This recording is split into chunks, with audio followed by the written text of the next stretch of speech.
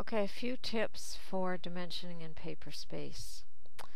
Do your dimensioning last.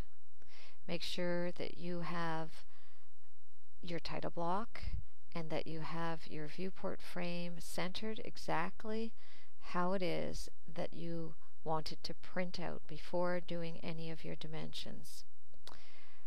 Once in a while something strange happens. I'm going to make it happen.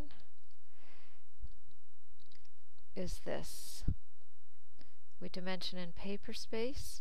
It looks like it's reaching through to model space for those snaps, but the dimension that we get is clearly, well, 2 and 13/16. That's clearly a paper space dimension, that measurement. So if that ever happens to you, type in dim association and make sure that's 2. And it is 2 by default, so it shouldn't be a problem, but occasionally we've run into it.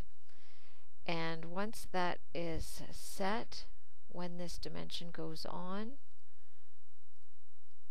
it's clearly now model space dimensions.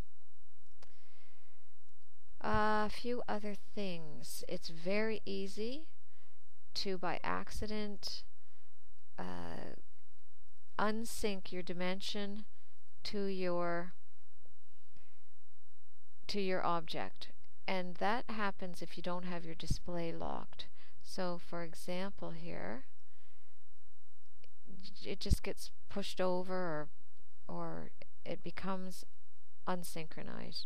So to fix that, you can always try putting it back, but if you need, and you do need to have it exact, then type in dim region and it will reassociate to the object.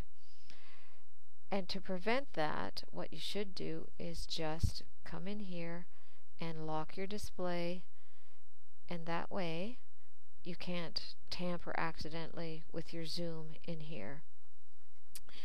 And last few things, just make sure that your viewport is on the viewport layer and that it is set not to print.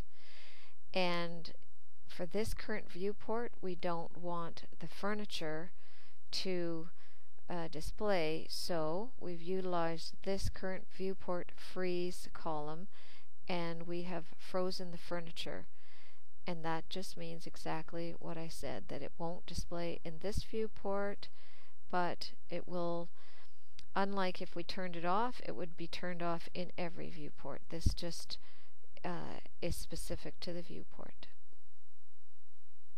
And I think that's it.